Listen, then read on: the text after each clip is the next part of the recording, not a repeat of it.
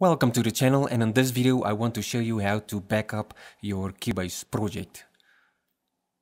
Okay, let's get into the video. Okay, here I am in Cubase 12.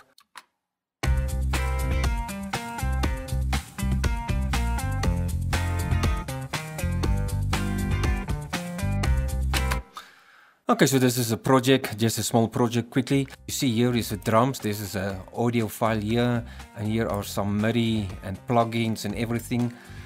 So I'm just going to show you how you can back up this. Okay, here we go on File, and here you will see Backup Project. You just click on this, Backup Project, Set Project Folder.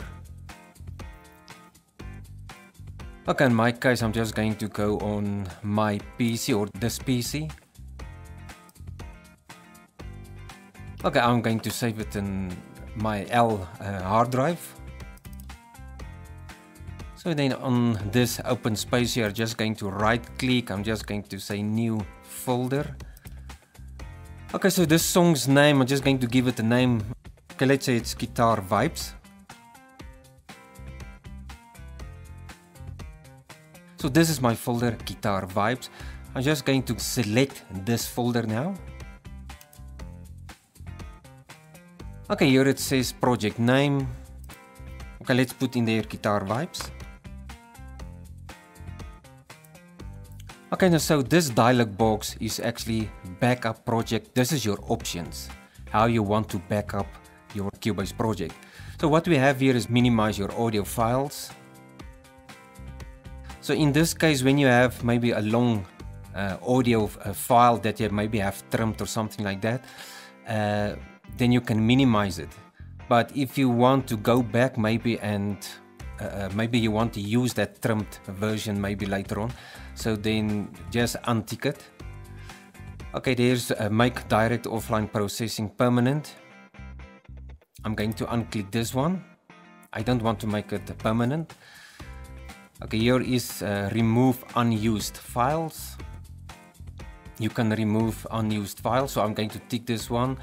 Okay, do not back up a video. I'm just going to leave it like this, and this one says do not back up mixdown folder. I want to back it up also, so I'm just going to leave it like this. So and then I'm just going to say okay. Okay, and that's it. Now the folder is backed up. Your Cubase project is back up now. So let me just close on this one. Okay, so in my L drive, let's go there and just look for the folder Guitar Vibes. I'm just going to look for the folder Guitar Vibes where I've backed up the whole project. Let's see, where is it? There it is. Okay, so and then here is your whole project. You see it even back up your. You remember that drum beat that I showed you in the beginning, that audio file, so it also backed up this.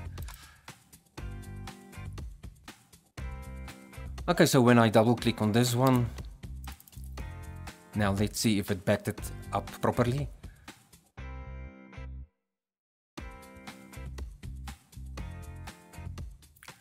Okay, so here is the project. If I play it again, you will see everything is still there, everything is still the same. So I completely backed up the Cubase project. So let's hear if it sounds still the same.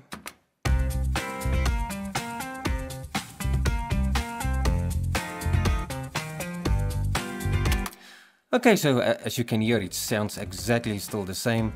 So what's nice about this is you can take that folder where everything is in one folder. Now you can take that folder and you can maybe take it to a friend that also have Cubase, or maybe you have two laptops, and you can take that folder, and when you take it to your other laptop, you can just double click on the folder, double click on the project file, and there you have it. So you can just take it from one computer to another computer that also have Cubase. And well, and that's it for the video. I hope this helped you a lot, and well, see you next time. Thank you. See you. Bye bye.